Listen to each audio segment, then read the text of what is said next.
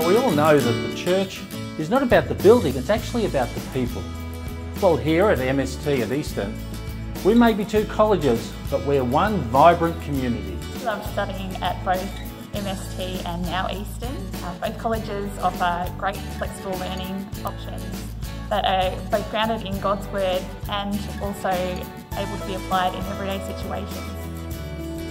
The fun that we had was something that will be forever on my mind. Going out to the church and doing simple activities there with the people that affirmed what God was doing in and through these people. And it also affirmed for me the learning that I had here at MST that impacted the experiences that I was having with community through the churches.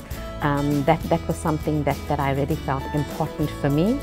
And then coming back to our lodge and sharing with the team, just the things that we did, learning from them. Those were the fun things for me. Those were the things that I still carry with me. And being part of this community, so it wasn't like I was a student just from MST.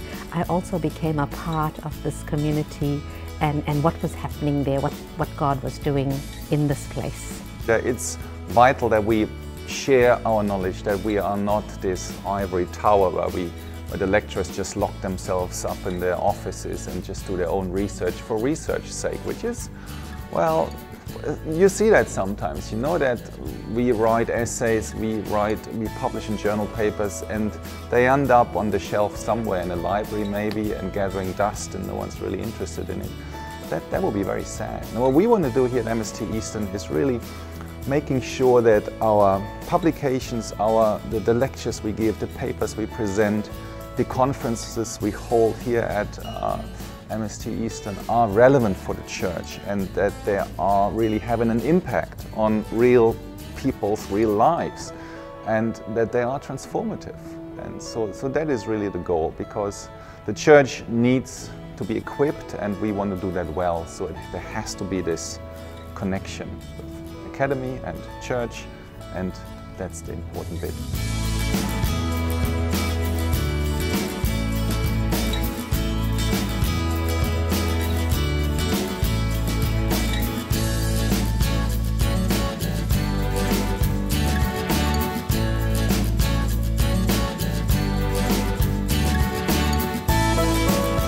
We have one student who had only ridden about 20 or 50 meters before, had never really ridden a bike, but then he started getting on a bike, and through our community, through the cycling group, he was able to start riding and join us for big rides and do some fundraising and charity work, and that was really good. A time where we can just have a look at the beauty of the top of Mount Buller and God's creation, and being a part of that and being able to have this opportunity to do that has been very rewarding. And yeah, it's just having that time out also with God at those moments. So that was really special as well.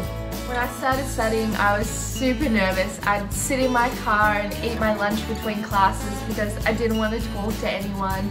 But as I pushed out of my comfort zone, actually joined a local mission trip as a part of my studies and continued to kind of push myself out of my comfort zone, God really challenged me and began to transform me in ways that I didn't think were possible in my friendships that I was building with people at the college, as well as what I was learning in the classroom and outside of the classroom, and how that grew me and transformed me.